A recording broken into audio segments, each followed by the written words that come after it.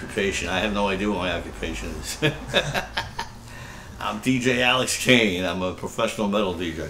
I wanted to be a radio DJ.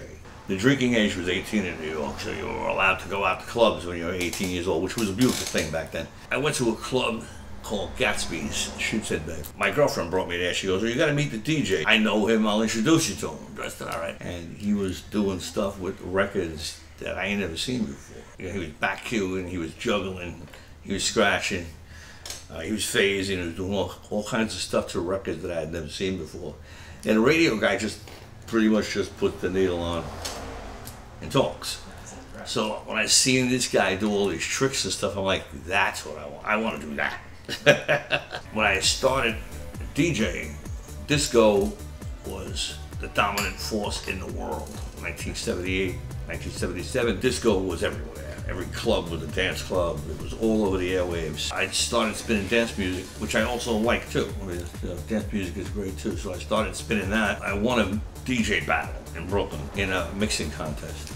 And that's how I got my start working in clubs. The buzz got around, you gotta hear this kid, he's pretty good. There was a club called L'Amour in Brooklyn that became a famous metal club. In the very beginning it was a discotheque. And my friend Mike was the DJ there, so I used to hang out with him. When the club started turning to rock, he had no idea. I mean, he had some idea of what to play.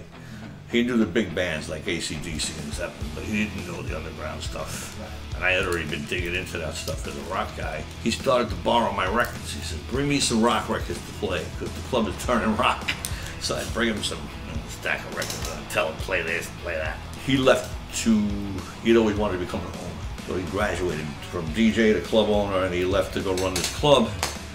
And he said, "Hey, you want to do this? You already got a rock collection. You're already a professional DJ. Why don't you just take over for me?" So I was like, "Oh, sure, yeah, why not? Spin my favorite music." And then the club turned from rock to metal, and then it became a famous metal place. Do you have any gigs that you played or people that you opened for that were underground at the time, but when you watched them, you knew that they were going to do great? Yeah, Metallica for sure. There was something different about them from the beginning. In Metallica, I opened the show in 1983 at L'Amour, and it was the Rods and Metallica. There was just something different about them. They were louder, faster, and just crazier than everybody else. You knew that they had taken it up a couple of notches, and that everybody else was going to have to follow, or they were going to fall off the railroad, and fall by the wayside.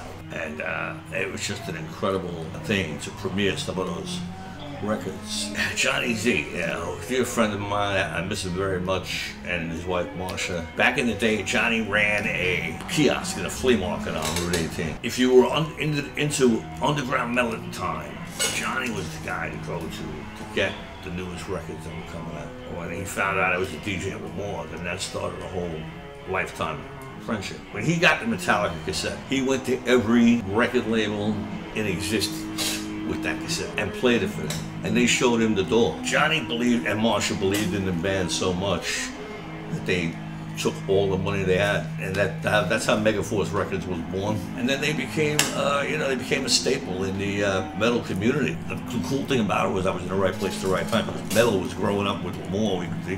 The club and metal grew up together, and so I was fortunate enough to break a lot of the new bands that were coming over from Europe and that were forming, because the genre had started to grow. Right. People were scrambling to form metal bands, It just got bigger and bigger. You'll go to a club that doesn't have a DJ, and it'll be a metal night, and the sound guy will put on Don Henley, or he'll put on Taylor Swift, and are you out of your... Can I curse? Yeah, sure, I'll bleep it. Sure. Are you out of your mind? What the are you doing? The guy's playing Don Henley. So I went up to him one night. This guy puts on Don Henley at a metal show. And I went up to him and I said, "What are you playing Don Henley for?" He goes, "I like Don Henley." That's the answer? It's a metal show. What's wrong with it? So I stay in the same lane. That's what people are coming there primed. They're pumped to hear. So if you have somebody in the middle that knows what they're doing, it's a much more elevated experience. I don't like to be limited by any sort of boundaries. Right. And that's one of the reasons why I won't work on a commercial radio station. The commercial radio station, they tell you what to play. The DJ doesn't get to play what he wants. He's not playing what he wants. He's playing what they tell him. Don't be fooled. Okay? One of the reasons why I do this is to make people happy. When you boil down to its essence, you're making people happy. You're putting out a good vibe.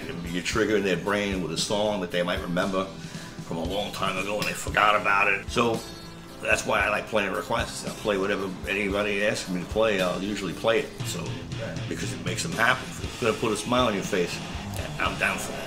What's cool about working shows is you get to play with people's emotions. You can take them on a journey, and so that's the kind of thing that I enjoy doing. I enjoy taking people on a journey. Come to the Palladium, September 13th. Awesome.